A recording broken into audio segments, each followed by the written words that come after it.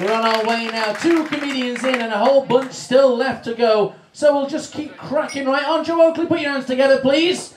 Clap him and be like Joe Oakley is. Put your hands together for our 3rd comedian, Tom Douglas.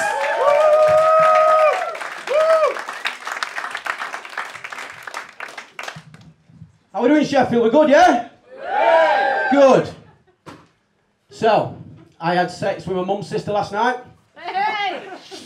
Bit of an anticlimax. Nah, I'm kidding. I'm kidding. She didn't come.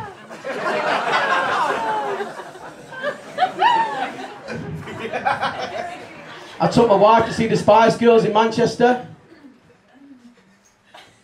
Not the band, just the drug addicts. You see it in city centre, slumped over benches, asleep in doorways and shit. I've taken up planking in the gym recently. Not the exercise, I just go in with a bit of 2 before and twat people in the face. Fucking posing ones, you know the ones. So yeah, I'm writing a musical about Jimmy Savile as a satellite dish repairman. Got any Jimmy fans in? Great, yeah, so Jimmy Savile as a satellite dish repairman, Fiddler on the Roof. Yeah, fixing your dish, looking at your kids. Yeah, I told my mum I was going to go into stand-up. She says, oh, you've got to have thick skin in that game, son. And don't you listen to the naysayers. I said, don't you worry, mum, I couldn't give a fuck what horses think. I used to think that a unitard was a retarded unicorn. You can laugh, it's fine. Imagine the damage that I caused, careering round me, it's fucking on. So yeah, I'm a painter and decorator, that's what I do. We got any painter and decorators in? None. I didn't expect it in this bar, to be honest with you. Have we got any vegan bloggers in? None, I'm surprised at that as well. So I'm a painter and decorator, that's what I do. I did a quote on the way here this evening, actually. I stepped inside the guy's lounge and said, I have a dream. Didn't get the job. But one of the perks about being a self-employed painter and decorator, other than the fact we don't pay any tax. Laugh it up, it's fucking true. You made exactly 12.5 grand again this year after deductions. It's spooky, innit, mate? One of the other perks is we get to wear bib and braces. Does anyone know what bib? I'm not even going to ask you because, oh, you do, but you don't know what a decorator. Right, all right, fine. Bib and braces are essentially white dungarees, yeah? You got your 2 straps coming over here, your chest piece, various other pockets for your painting paraphernalia, and a kind of sort of kangaroo Joey pouch situation here that flips up and down. I think we can see where this is going, can't we? I'll level with you, Sheffield. There's nothing highbrow, intelligent or deep or political about my shit. Now, the kangaroo Joey pouch is my wife and I's favourite part of the bib and braces because it plays an integral role in the game that we like to play of an evening called cock, bollocks or nothing.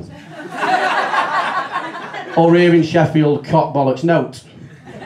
What this game entails, I will get in from work, I'll find where my wife's sat, she's a teacher, she'll probably be marking books till midnight, something like that. I'll stand in the line of sight, she knows what fucking time it is when I stand there. I'll have a rummage around behind said pouch, she'll close her eyes and I'll produce either cock, bollocks or nothing. So say it with me, Sheffield, cock, bollocks, nothing. Again, cock, bollocks, nothing. Yes. It's sort of like a vulgar take on the classic rock, paper, scissors. Cock, paper, scissors, if you will. So yeah, I'll have a rummage around, she'll voice which one she thinks there, she'll open her eyes, I'll do the big reveal, see what I did there, big reveal. Best of 5, loser makes tea, innit? Ladies, you can switch this up if you want. Instead of cock, bollocks, nothing, you could have clit, lips, nish. Yeah? I recommend this game to anybody, seriously. Like, it'll brighten up any dreary weekday evening, any social situation. Play it with your family at Christmas instead of charades. Hey, it's one bit shame if we didn't see, if Uncle Bob didn't get his cock out and we didn't see Granny's fanny at Christmas. Now, I'm not going to lie to you, being a painter and decorator is kind of fucking shit. And I reckon I could retire off this, to be honest with you. So, it's got that Saturday night game show material written all over it. So I might take it on Dragon's Den. I could just imagine Duncan Bannatyne now. I've seen your cork bollocks, nothing Guillaume told me. I'll tell you where I am. I'm out. Thank you very much, Sheffield and Tom Douglas. Thank you.